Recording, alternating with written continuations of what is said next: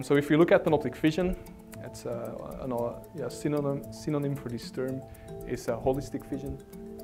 So what we're looking at here is basically a unification of a number of vision tasks that were split before. So an example of this is this kind of semantic segmentation and insta-segmentation. Those were tasks that were treated differently before. So in panoptic vision, you basically merge them together. So there are two main arguments to go in this direction. One is academic, right? So it's kind of a coincidence, really, that these tasks were treated differently. That's just a historic fact. There's no real reason to do that.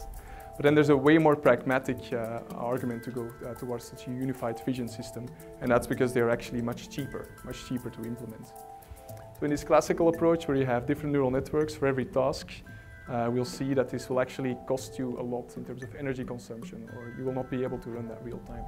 So for every subtask, you needed a separate model to execute that. In panoptic vision, we unify that in a single model, and that will enable us to really go to real-time embedded vision. I'll briefly, if we're talking about panoptic segmentation, we cannot just talk about accuracy as we do in classification.